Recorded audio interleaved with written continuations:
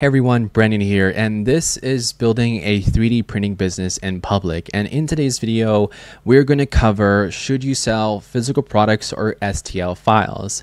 Now, if you've seen any of my videos in the past, you may have seen the style or the editing that we've done for my videos. But in these videos, and more specifically the next few videos over the course of however long this channel exists, I might change it at some point, I might not.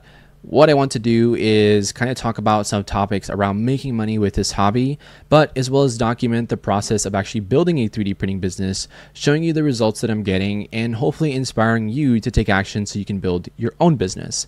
Now, for context, I built or started a company called Mountable, and Mountable is a business that allows you to mount everyday products and accessories. Basically, think of like a Stream Deck. If you don't know what a Stream Deck is, you're probably not the target market, but basically you can mount a Stream Deck to anything that's magnetic, and it's a product that people would use because people use Stream Decks and people buy these things and they need them for their setups.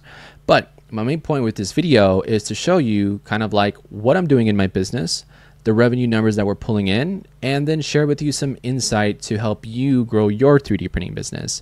Now, for context, over the last 24 hours as I started marketing this new business, we actually generated close to over $1,000 in sales within 24 hours. Now, this isn't a lot of money, but it's also not a small amount of money. And just to show you the worksheet that we have here, because I actually go more in detail in 3D printing school, so you can join that if you want to learn more about that. But on September 1st, when we actually started marketing this heavily, we sold 51 units, bringing in a total daily revenue of $1,019.49.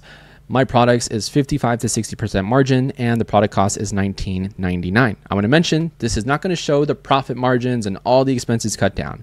There's no reason to show the books publicly. My goal with this is to show you the revenue. Obviously, the profit is there. But my point with this is to document this, show you what I'm doing, and give you some insight as to how I made this happen. September 2nd so far, just to show you the page. Here we are. I'm going to refresh my page here so that way there's no BS. You can see total as of today, September 2nd, total sales, 56 sessions, total sales, and 50 orders.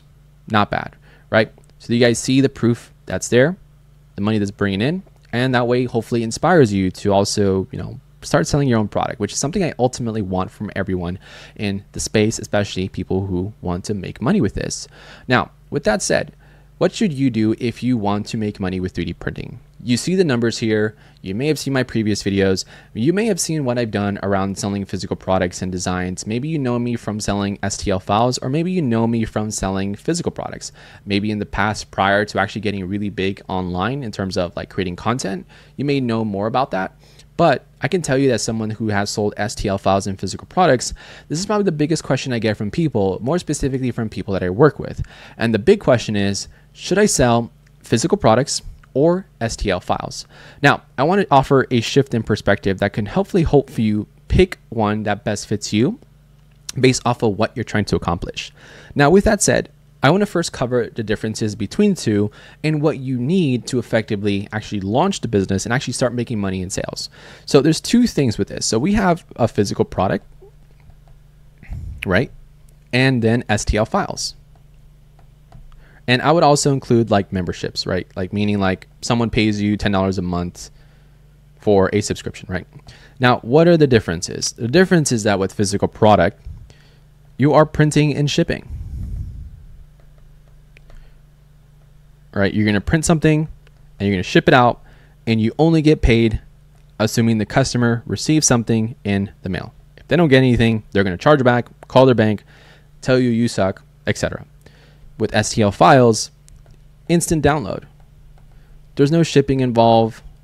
There's no, post-processing work or anything like that. It's something they download and they get access to right away. That's supposed to be a folder, but obviously not too great. The next thing with physical is that you're selling a problem or a solution. Or ideally, you should be selling a solution.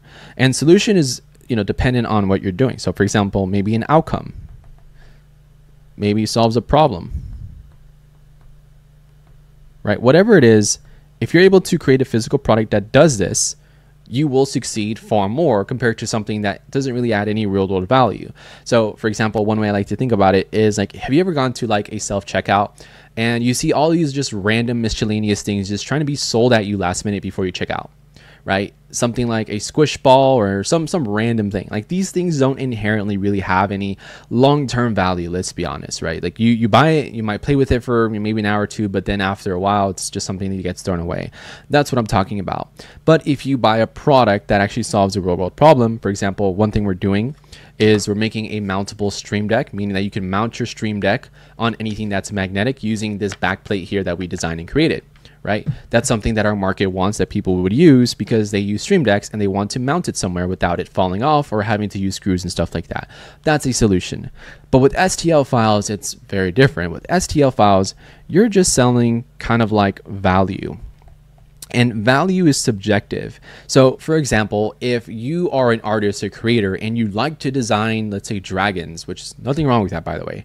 If you like to design dragons, well, that's going to be marketed towards the 3D printing community, but the 3D printing community is actually not that big if you really think about it. And then since it's also not that big, there's also a fractionable amount of people who are in that community that actually would want to print dragons. See my point? So my point with this is like what you design will only be valuable to certain people, but will not be valuable to everyone per se. So that's the main difference between a physical product and then an STL file, but they both are kind of like the same thing in a sense. Like you're still selling something that might, in some theories or some sense, might offer a solution, but the point is like there's value that is different to everyone else, but then there's a solution which is pretty much universal for most people, right? With physical, it is upfront, more cash, but more work. Where STL files is more passive income, where you do upfront work, but maybe pay. I probably should have said, obviously you still do upfront work, but you get paid first. So for example, paid first, then you do the work, right? Whereas with STL files, you have to design the model first, and then maybe people will buy it and download it and find some value from it, right? So it's kind of like the opposite. With physical products, you have to get paid first for you to do anything, but then with STL files, you have to do the work, which is designing the model first and then getting paid for it, and maybe it may not work out. And there's kind of like a difference between the two in terms of the workload. Now, there are so many different things that honestly you can differentiate between the two, but I can tell you between these two, the common denominator with these two business models, whether you're selling STLs or physical, whether you don't know what to sell, whether you want to do both, the common denominator is like, look, one of the biggest questions that people ask me is like, should I do both? Should I sell physical products or should I sell STL files? Now, I want to offer a shift in perspective here, because a lot of people, they would say they want to do both, but then they end up overwhelming themselves from taking action. So what do I mean by this? So for example, somebody had asked me the other day that they wanted to do both, and they were conflicted because they wanted to do that, but they felt afraid that it would overlap their business, meaning like if they're selling physical products, they felt that would jeopardize the sales from the STL files. But I want to show you something I think would help you understand how that really doesn't really matter. I want you to think of this giant circle like the entire world. It's the Earth.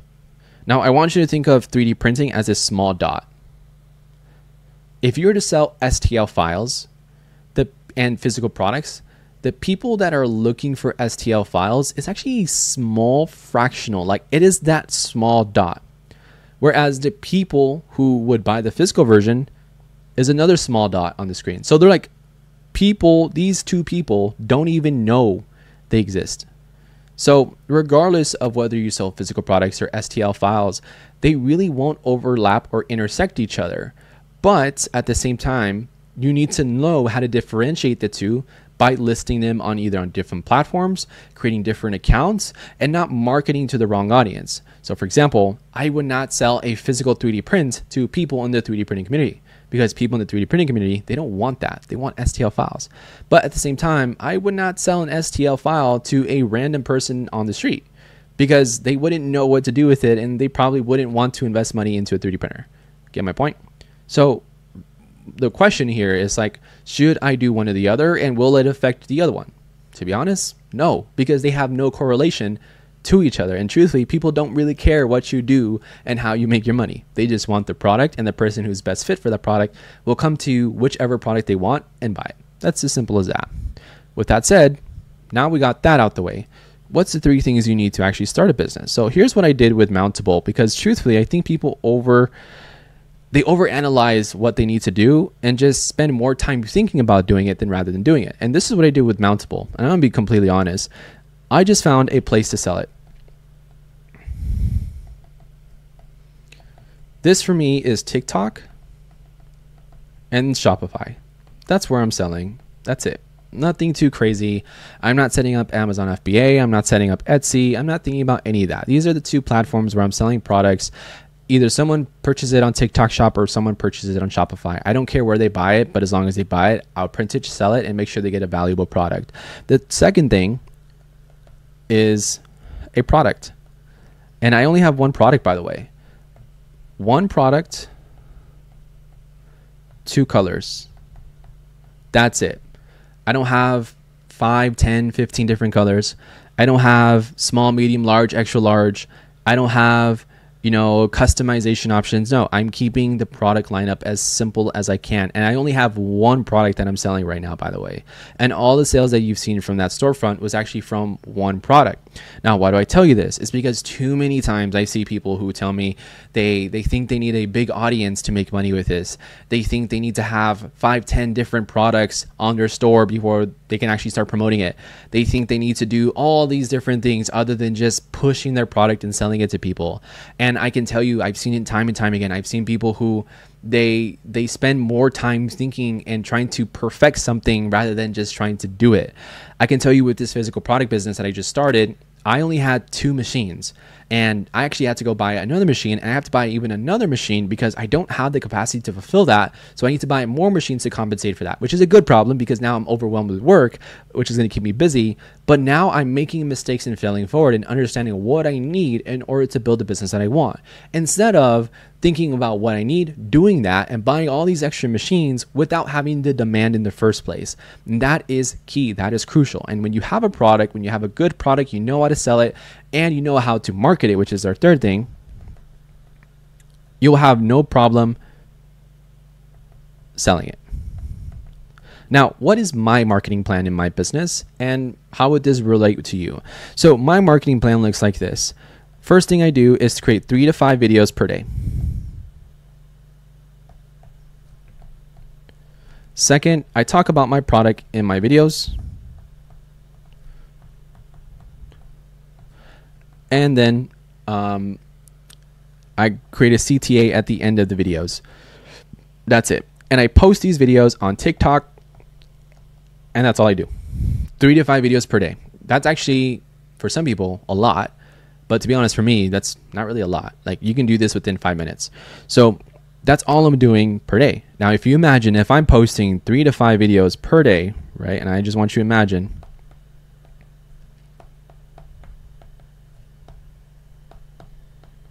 right? 1, 2, 3, 4, 5. I do this once a day.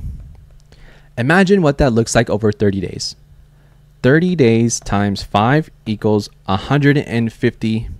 I don't know what that was. iPad's being weird.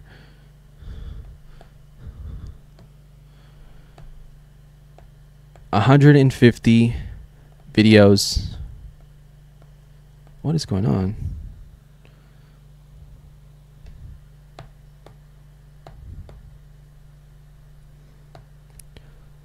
All right, I'm gonna delete that because this iPad. 150 a day, right? And, or excuse me, a month, not a day. Now, I want to be honest. There are people that do like 100 videos per day, by the way. This much volume of content and videos and marketing over an extended period of time will eventually get you sales. Like I promise you, if you just stick to this, even if you have one product on your store, for example, on the business that I'm selling on right now, we have less than 100 followers, by the way, and we already made $2,000. We don't have like thousands of followers. We only have one product on our store, 2 colors on the store, and we don't even have more than 1,000 followers on our business page. So you can see it's insane to think that you need all these prerequisites before you can start making money. And truthfully, you don't need any of that. You don't need a business license. You don't need to have a fancy logo or website set up. You don't need to have any of that. People just want the outcome. People just want the product. So you can see when I'm putting out so much volume, so many videos over time, even if a video gets, let's just say this video gets 5 views, and then this one gets 25, and this one gets 100, and this one gets 30, and then this one gets 75. That is like, if you add all of these up, that's like what, like 250 views? 250 views. That's 250 different people who saw your videos and your content. And now imagine you're doing that times 30. Whatever that number is, right? I don't know what that number is. Right, you can do the math, whatever that looks like. 250 times 30 over 30 days over a month, that's going to be thousands of views. And my point with this video is like, look, whether you should sell STL files or physical products, it doesn't really matter. Pick a vertical, stick to that vertical, and actually do the work, by the way. Then understand that you're actually a small fish in this giant pond of being a seller, by the way, that people are not paying attention to you, that people don't care what you sell. People don't care that you selling an STL file, and people don't care that you're selling a physical product. People don't care whether or not you think they're going to overlap each other. In addition to that, once you understand that people don't care, now you're much more willing to make mistakes. And those mistakes will help you understand that it's not about being perfect, but just about having these 3 core elements: a place to sell, a product, 1 or 2 products, keep it simple as you can, and then just having a plan to get people to buy your product. And that's really what it is. That's really what I'm doing every single day that has grown Mountable as quickly as I did. And I've shown you guys the numbers. I've shown you what I've done. Now, obviously showing you the videos is a different story, because honestly, the videos doesn't really matter. But my main point is like, all I'm doing is just talking about the product and then telling people where they can buy it if they want to get this product.